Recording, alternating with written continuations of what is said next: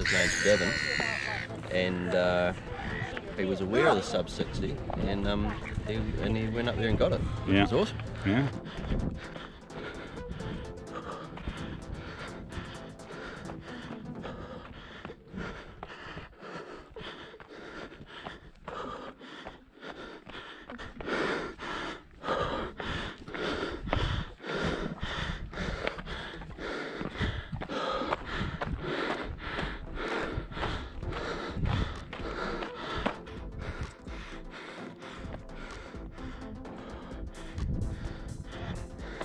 Go, man.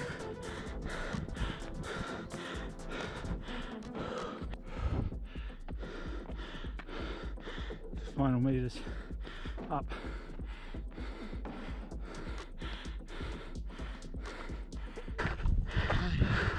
Tough? Yeah. Flying. What's that? Flying. Oh man, it's definitely about pacing. I ran out of steam at the top there. Oh, it's tough.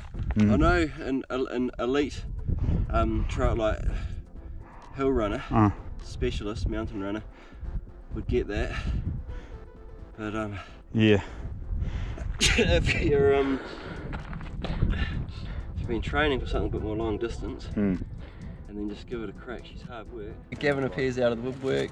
A lot of different people will give it a crack, and it changes, but you always got to go back to what are you trying to achieve, and what I'm trying to achieve is to get up there in under 60 minutes. It is now breaking out onto the ridge. Still got about 16 minutes, 17 minutes to go to the top. Not sure if he's going to go for it or not. Guess he'll decide once he gets... Oh, he's just taken a tumble. It's not all fun and games. You set a goal that's fun enough and interesting enough, it inspires other people to do that, right? Yeah. And I think that's what we're going to see happen more to this Mount Arthur sub 60 challenge. And Gavin went up there and nabbed it. And if I was to be completely fair about it, I think, you know, like when I chose that goal, because I know that sub 60 is something that I could possibly get, but to get it, I'm going to have to improve from where I am today and now.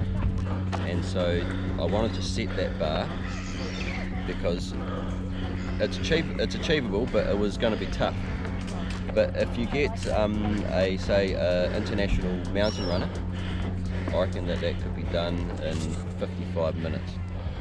So when you set a goal, you've got to be open to it changing, and you've got to be open to being beaten and someone else being faster than you. But my goal stays the same, and I want to get sub 60. Yeah, good one, good one. Go, Up.